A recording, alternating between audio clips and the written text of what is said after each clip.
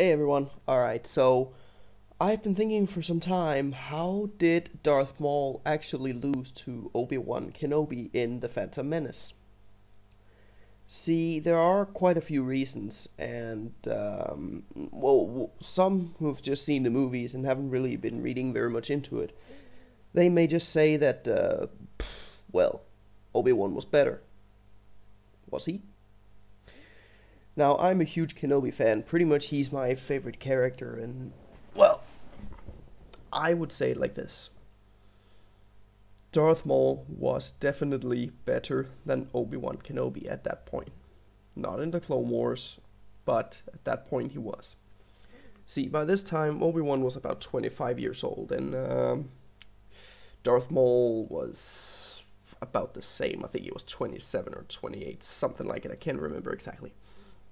See, the thing about it was that Qui-Gon Jinn, Obi-Wan's master, he was a master of the fourth lightsaber form named Ataru, which is basically one of the most offensive and energy-consuming forms.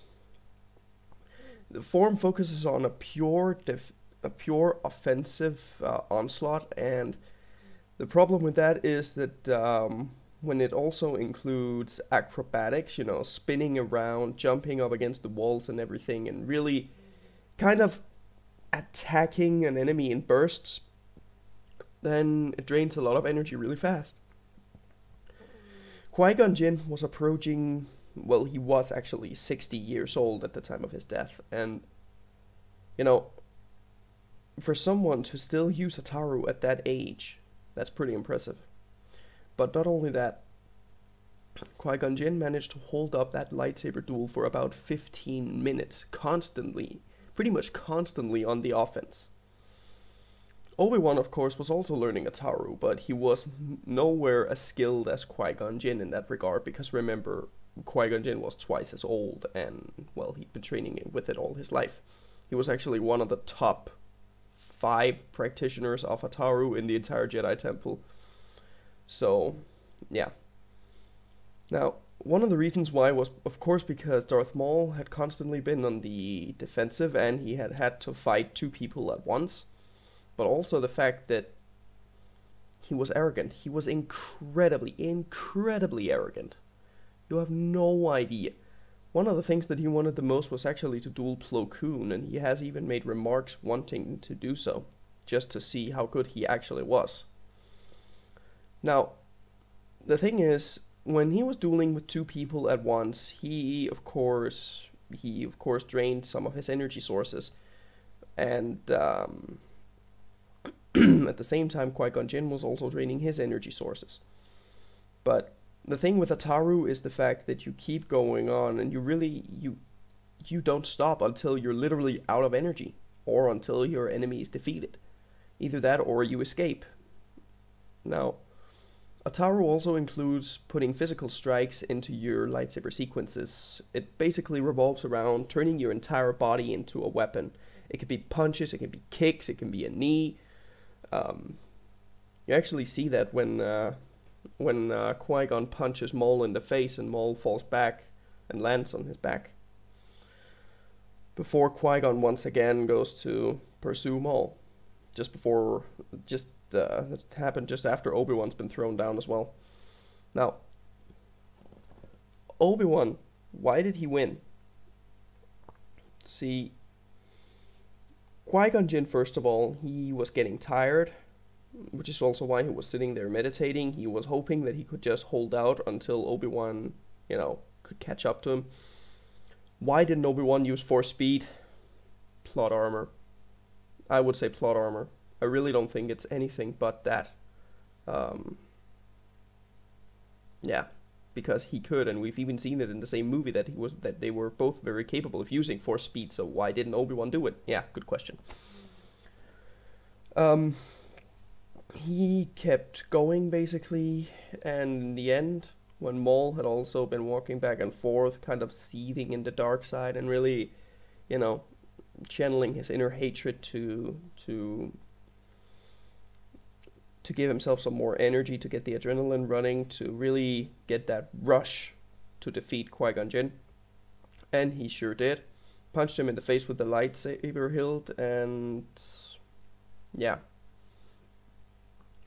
Ironically, the same move that would be Maul's end. Anyway, Obi-Wan briefly got amped by the dark side because he was angry and started hating Maul for a brief time. But Maul quickly got the better of him again using a force push. We know Obi-Wan doesn't have the strongest force wall. With that said, Obi-Wan was hanging there, and Maul started getting very, very, very arrogant. His arrogance really started spiraling. You see, he had just defeated one of the top Jedi Masters, one of the top lightsaber duelists of the Jedi Order. And now all he had to do was to finish off some pathetic Padawan. So, you see, that really boosted his arrogance, and he didn't... In no way did he actually see what was coming. Obi-Wan was standing there, but then he remembered his teachings and the Force. He started trusting in the living Force, as Qui-Gon Jinn was also very adamant that he should do. And in the end, that was actually what came through to him. Maul didn't even notice that Qui-Gon's lightsaber started moving. He was so blinded by victory that he didn't even see anything of what happened. He was completely blinded by his own ignorance and arrogance. I mean, he had the win. If he had just thrown his lightsaber or pretty much given Obi-Wan a force push, it would be done. But he wanted to play with his victim instead, and in the end that cost him his life. In my opinion, I still pretty much refuse to acknowledge the fact that he came back in the Clone Wars. Heck, if Qui-Gon Jinn can take a stab to the gut and die, then Maul should die from being cut in two. Well, but that's just my thoughts, my personal negative opinion about it. But yeah. Well, Darth Maul was arrogant, and Obi-Wan trusted in the Force.